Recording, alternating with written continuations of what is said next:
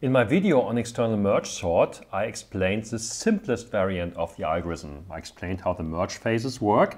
I explained how run generation works using Quicksort. And an obvious thing we observed was that the size of the initial runs you generate have similar size as the available main memory, because the algorithm fills up all the available main memory and then runs the main memory sort algorithm and writes out those sorted runs to disk. So this is the same size as the available main memory. A second thing we observed was, of course, that the number of those runs have an impact on the number of merge levels. So it would be a good idea to reduce the number of those runs. Well, obviously, this could be done by increasing the available main memory. However, if that is not possible, what can we do? Well, there's an interesting algorithm that allows us to generate runs that are larger than the available main memory. And that sounds fancy or like magic, but it actually works. And this technique is called replacement selection. So in replacement selection, the effect we see is, even though we have only 2 pages of main memory available for sorting, the runs that we generate are on average 4 pages long. And that's a very surprising effect. So there's no guarantee on that. That just happens on average. However, it has that effect that the runs get larger. Therefore, you have fewer runs. Therefore, you can expect fewer merge phases. And therefore, the amount of I/O you spend is reduced. So how does replacement selection work? Let's assume the following input. So we have an input QR, and we process the elements here from left to right. So this 30 here is the first element we are going to look at. I assume that we have space available for 4 elements in main memory, and I assume that I use 2 structures, a heap and a list. So at all times this condition must hold. The number of elements in the heap plus the number of elements in the list must be smaller equal this m. At most 4 elements, be it that I have 2 in the list, 2 in the heap, 3 in the heap, and 1 in the list, that's all fine, as long as the sum is smaller equal m. So how would you implement that, such a structure where the heap has some elements and the list has some elements? You use an array. An array of 4 elements. That's my array. So. However, you dynamically change the fraction of the array that's being used for the heap and that is being used for the list. So at all times, I will implement this in a way that I say, for instance, some k smaller equal m elements, that is the heap, and some m minus k elements, that is the list. And the sum of that, of course, is again m. And with that, you can initialize a single structure of size m. You just call a new array of size m. You just use parts of it as a heap and whatever is left over as a list. With that, you can implement this logical structure here. So here on the left, you see the output run that is generated. So let's look at the examples. So the first thing the algorithm does is, when starting, is it fills up the available main memory with elements from R. So we can just read 4 elements and put them into the heap. So that is what is done here.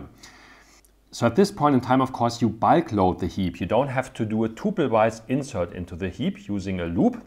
Recall that this bulk loading of the heap doesn't have to be done in O n log n time.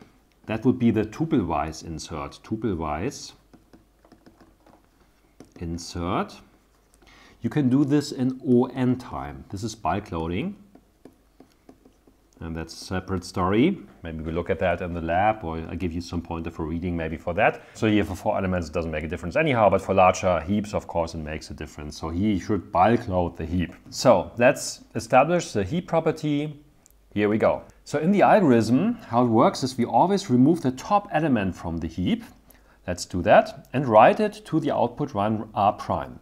That is what happens here. Now there's some space left for the next element. What we do in this situation is we read the next element from input R. There are 2 situations now we have to differentiate. The first is the element we draw is larger than the element we just drawed out. That is what happens here. 25 is larger than 10, which means it is okay to insert this element into the heap. Let's do it. That is what happened here. We inserted 25, we established the heap property, and everything is fine. Now we draw element 20 from the heap and write it to the output. Done. So again, we have space left for some element. The next element is 73. We draw it, put it into the heap, establish the heap property. We continue popping the first element. 25 is written to the output. Now we have this output. We have room available for another element. That is 16. So 16 is written to my memory.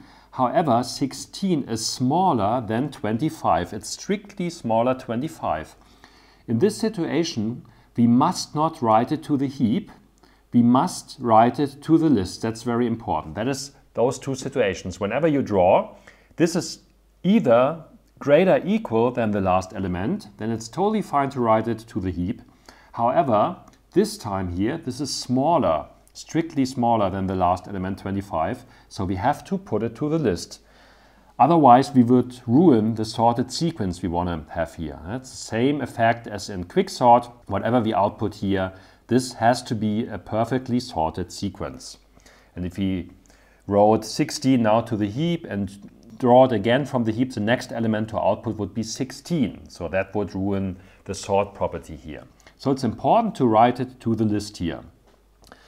So effectively, this means the size of the heap is now decreased to 3 elements. The size of the list is now 1 element.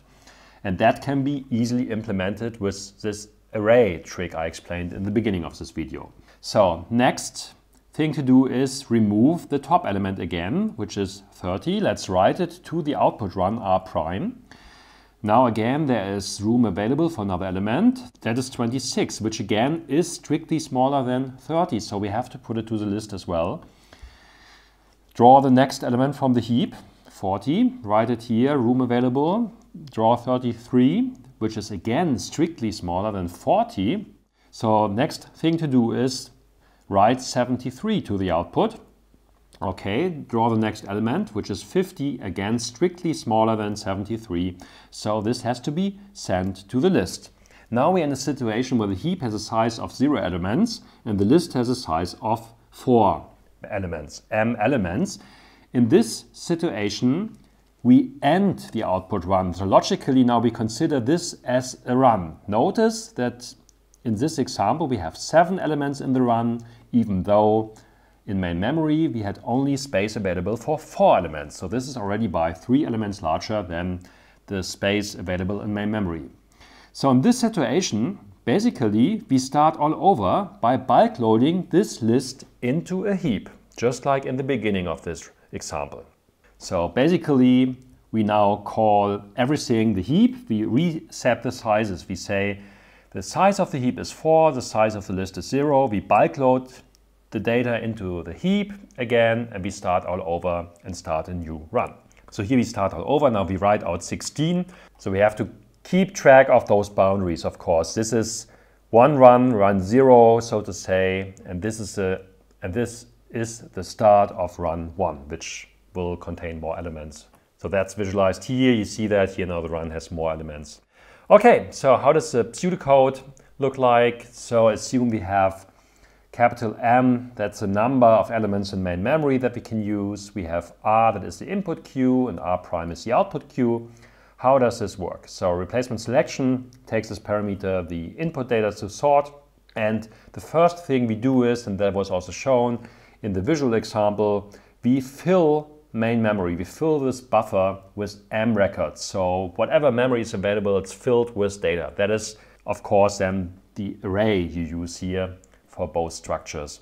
So here you create this heap property. That's a bulk loading of the heap structure. That's also called a heapify operation in some textbooks. That is what happens here. We create the heap property on this buffer. We create an initially empty list, and then we keep on removing elements from the heap.